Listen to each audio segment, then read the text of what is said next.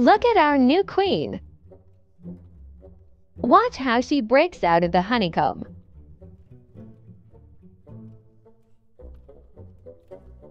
It took her a while, but here she is.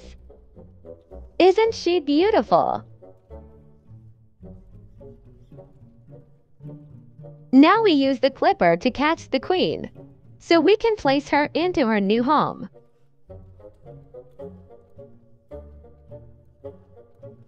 She escaped from the clipper and trying to hide again. She moves so quickly with grace.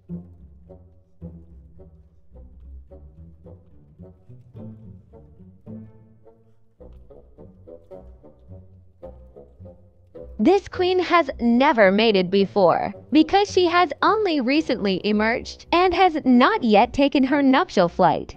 The essential journey, which young queens mate with drones to start her own colony.